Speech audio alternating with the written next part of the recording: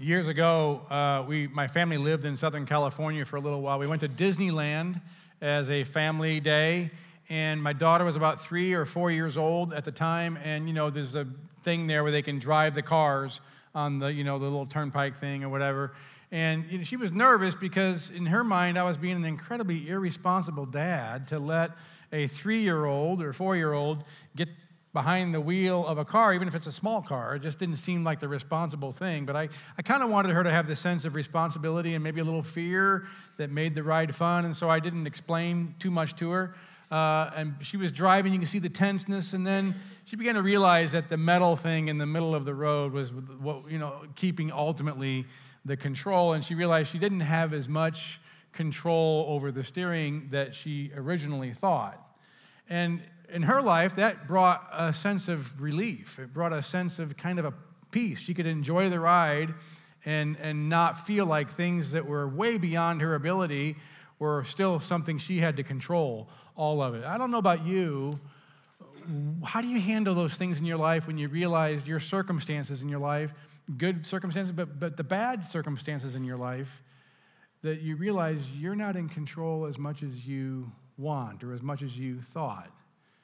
Those things that you can't control, does that bring anxiety? Does that bring a sense of anger? Does that bring something negative? Or does it kind of bring a sense of, a peace that you don't have to control it? The story that we're going to look at here in Acts chapter 12 is the story of this miraculous freeing of Peter from prison. But another thing we can see in the story is that as we catch kind of the truth that it reveals, this story kind of shows us a way we can kind of be free from another kind of prison in our life as well. Let's just get into the story. It's in chapter 12 of Acts, verse 1. Luke says it was about this time, and Bible scholars tell us it's about 44 AD, so we're about 14 years after the death of Jesus. It was about this time that King Herod, I put that in yellow because the next sermon is going to be about the rest of this chapter, and it's about Herod. It's a really interesting story. Keith is going to talk about that next Sunday, so come back next Sunday for that. I think you won't be disappointed.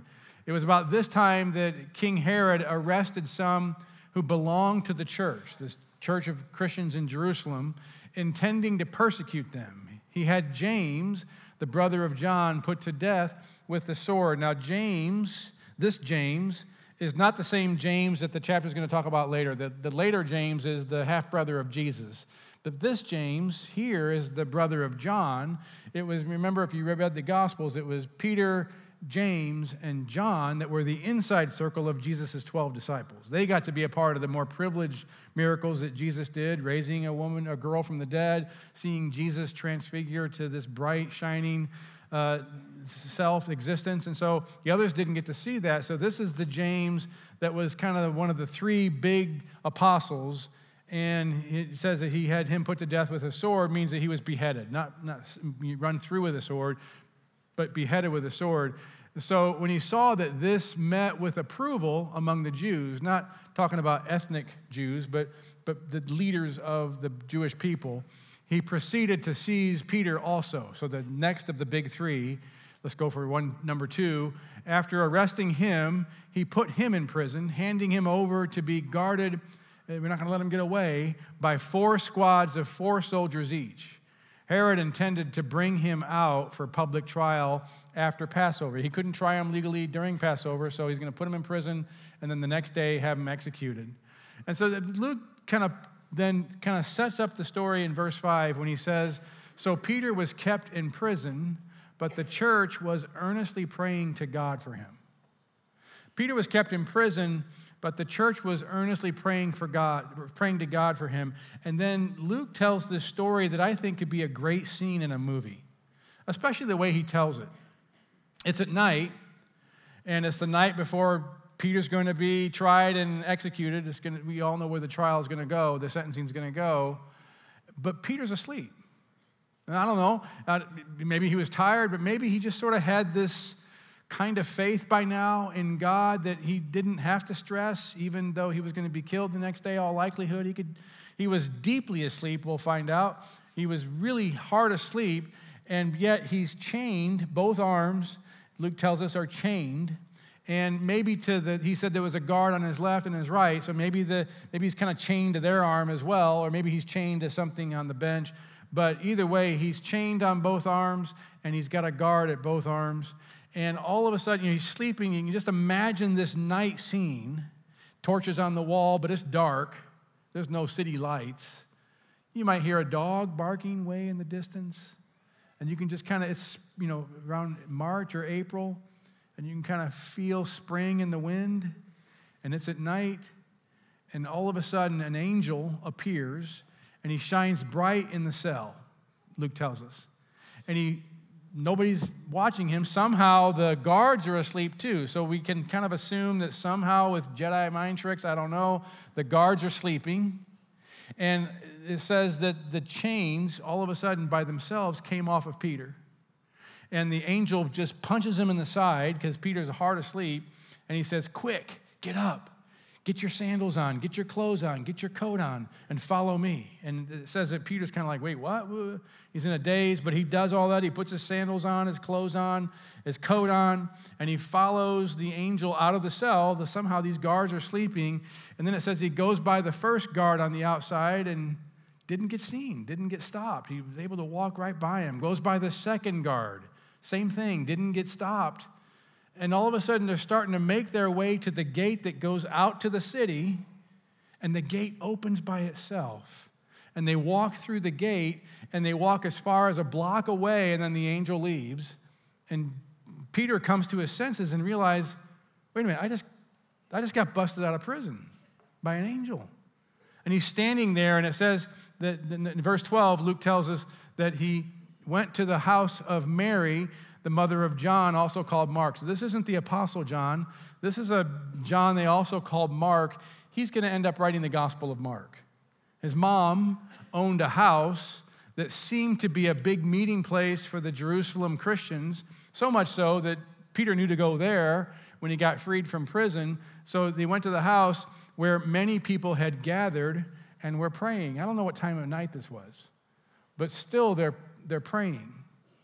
And then it gets kind of comical because it says then in the next verse, it says, Peter knocked at the outer entrance. So this is a big house, and it's kind of, she's a woman of means, and so she has this outer entrance. It's like a courtyard between the house and the outer entrance. It's not a fence. You can't see through it. It's a door that you can't see through. But Peter is knocking on that gate. He's knocking on that door, and so it says a servant named Rhoda came to answer the door. This is really interesting because when historians tell us when they go back and read documents of antiquity, how do you tell if something is an eyewitness account versus some sort of myth that's made up? Well, one of the big signs they say you can tell is an eyewitness account are details that aren't integral to the story. We've talked about this before. But Rhoda, the name of the servant, that doesn't advance the story at all, except it just lets us know that her name was remembered and recorded by all the eyewitnesses of this account. She's a servant named Rhoda. Nobody else, except for the mother who owns the house, nobody else is mentioned in this story by name. But Luke mentions her name. And it says she came to answer the door when she recognized Peter's voice. She knew Peter. She could recognize his voice. Now, she can't see him, but she recognized his voice. She was so overjoyed, she ran back without opening it and exclaimed, Peter's at the door. So you just got to picture this scene. Peter just broke out of prison by an angel. It's dark out, but he's kind of running for his life. They're wanting to kill him, so he's knocking at the door, and he's trying to get in, and she just, doesn't open the door, but so excited she runs back in. So he's still outside. She runs back in, and it even gets more bizarre. It gets more comical, and really the only explanation for what we're reading right now is that it really happened. And it's really true to life, but it's just, this is not the stuff that a myth would be. This is stuff that describes human behavior. It goes on, and Luke says, they said to her, you're out of your mind, they told her. When she kept insisting that it was so, they said, it must be his angel. That's one of the strangest verses in the Bible.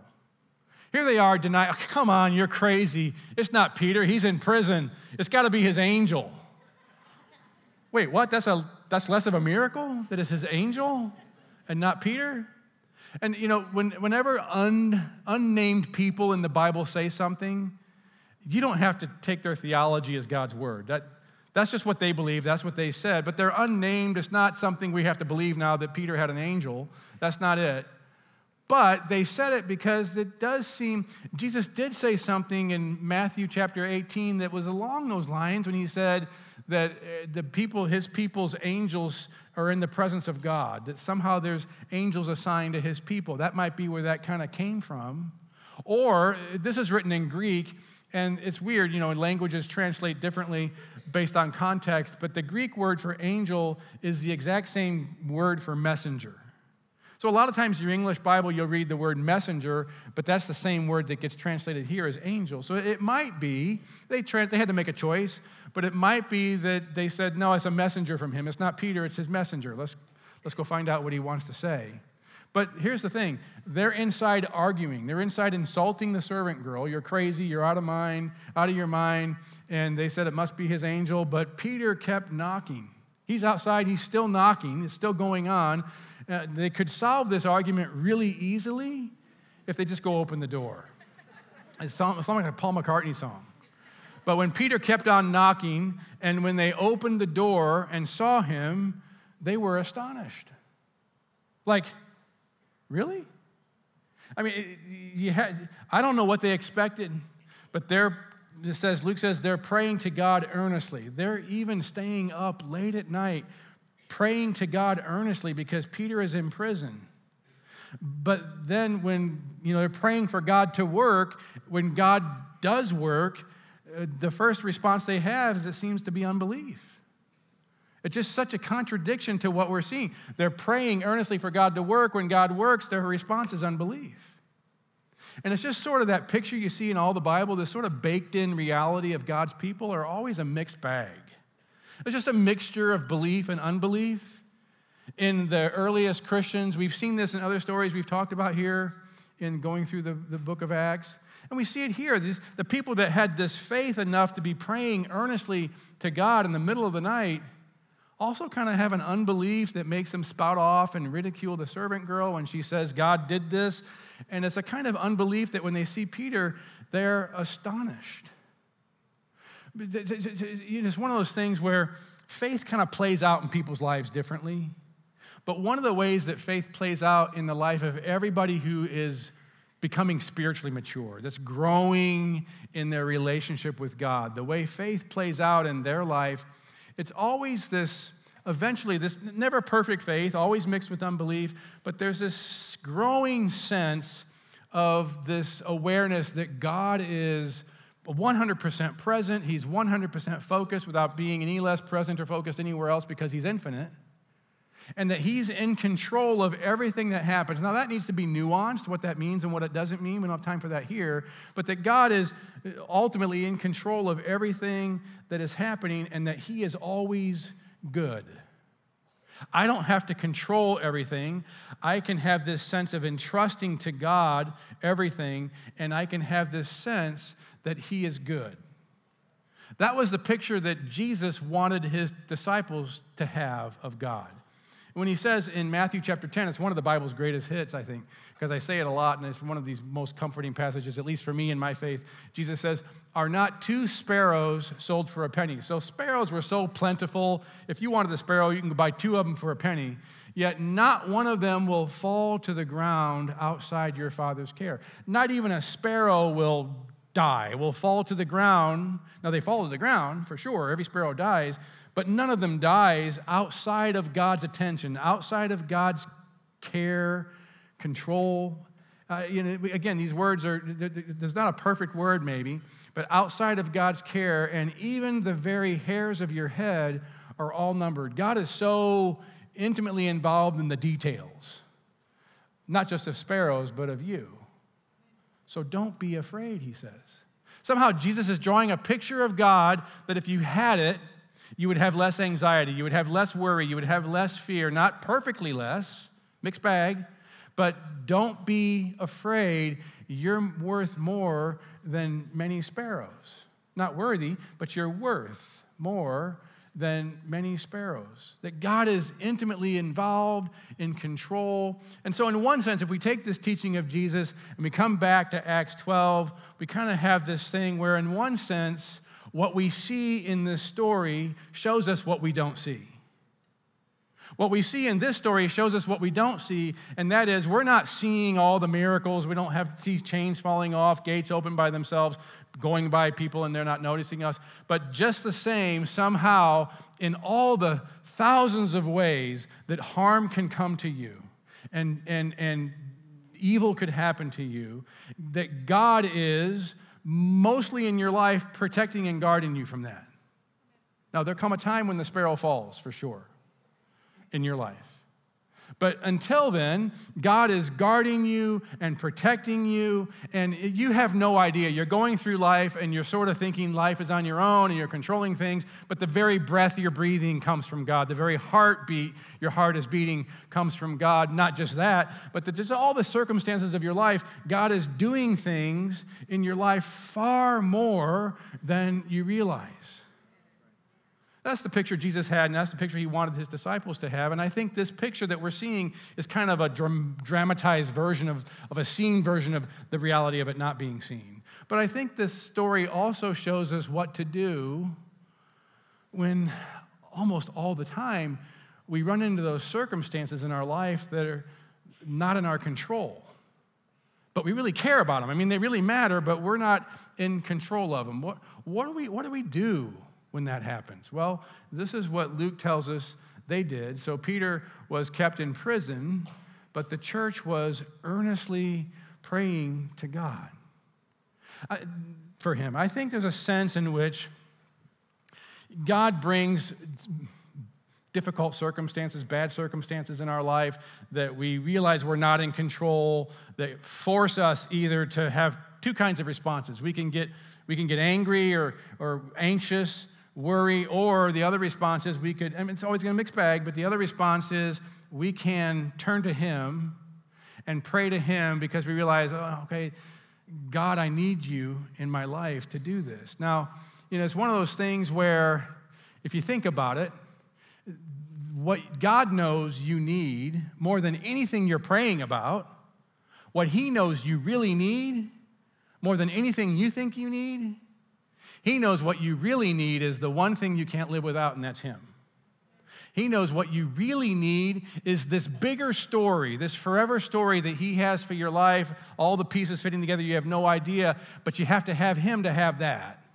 And so he's bringing things your way to kind of force you to pray and to pray more earnestly, because that's how you connect with God. This is we don't like it, but this is always usually the path that people who have really developed this peace with God, this calm confidence with God, this relationship with God, can point to the times in their life where they had circumstances where they had no choice but to trust in God. Because God wants to give you him, because he is what you really need. Now, think about it in your life. When something's happened that's bad enough and not in your control enough, when do you pray the most? Do you pray the most when things are going well? Do you pray more earnestly when things are great? Or do you pray more and more earnestly when it's bad and you're not in control and God's the only one?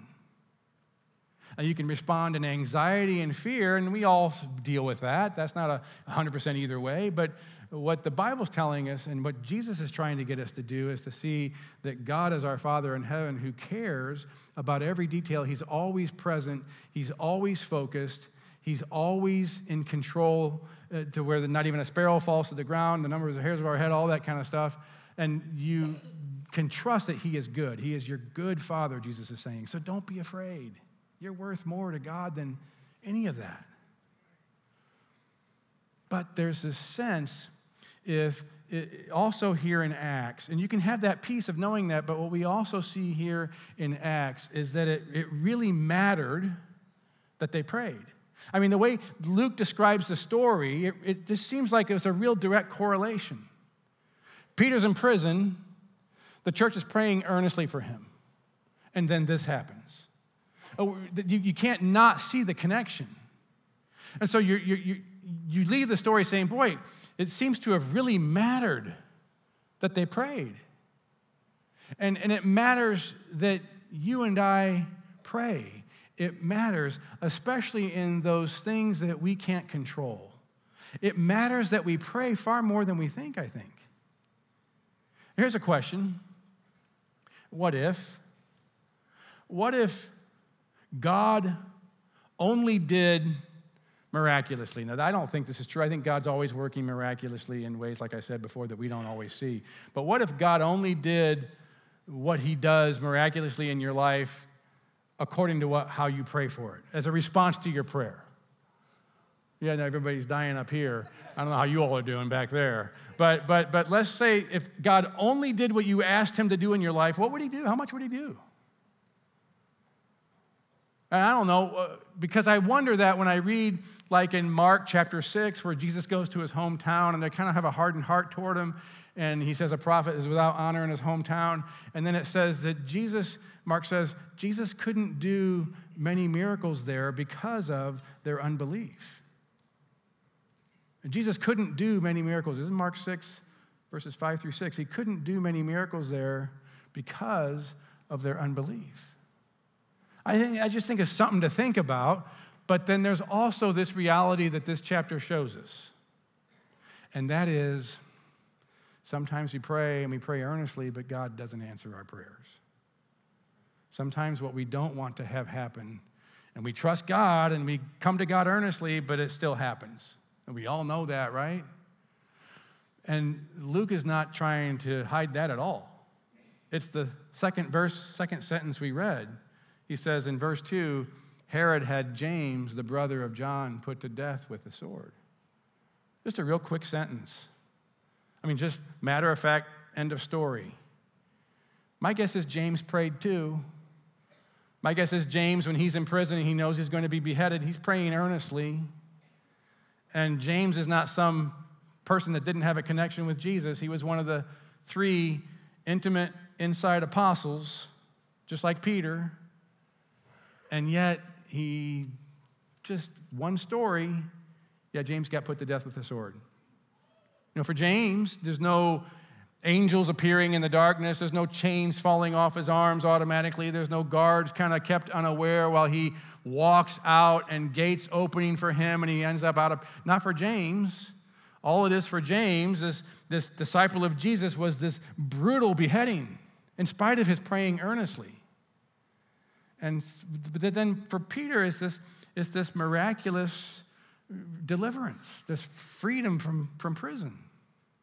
And you know, just Christians, God's people have always had to deal with the mystery Diego was reading Psalm 77, the psalmist is dealing with that mystery himself, that we've always had to deal with this mystery. We don't really know the whys, but that sometimes God doesn't do what we think he would do if he was loving and good and active and present and caring and all these kinds of things that Jesus said he is, but it doesn't go that way and we get confused. But the Bible doesn't hide the fact that sometimes God's not going to answer your prayer because remember, he's giving you him and his bigger story for your life as the number one thing he knows you need. But it is interesting. The time that Jesus prayed this, the only other time this phrase that Luke uses, that they prayed earnestly, the only other time that word earnestly is used in describing prayer in the Bible is the other time it's used is in Luke chapter 22, verses 42 through 44, actually verse 44. When Jesus is going to be crucified, it's the night before he's going to be crucified. It's the night he's going to be arrested, and Jesus all of a sudden is overwhelmed with fear and overwhelmed with anxiety. And the Bible's really super honest about this, and he's so overwhelmed with anxiety of what he knows is about to happen. He prays to God that just God would find another way. I know this was the plan, but is there another way? Let's just read it, where Jesus says, Father, if you are willing, take this cup from me. That meant the suffering he was about to undergo. Take this cup from me, yet not my will, but yours be done. Now, we all kind of know the rest of the story, but it says, in being in anguish, he prayed more earnestly. There's that word. The only time this word is used. Just like they prayed earnestly in Acts chapter 12, Jesus prayed earnestly too. And his sweat was like drops of blood falling to the ground, but we all know the story then. God didn't take away the cup. Now, Jesus knew that what he wanted more than anything, what was most important, was God's will, not his. And we don't always catch that. We don't always, trust that. But this is an example of a prayer that was not answered, a prayer of Jesus that was not answered by God the Father. So if there's a time when God doesn't answer Jesus' prayer, my guess is there are going to be times when he doesn't answer our prayer either. Just like with James, put to death with the sword.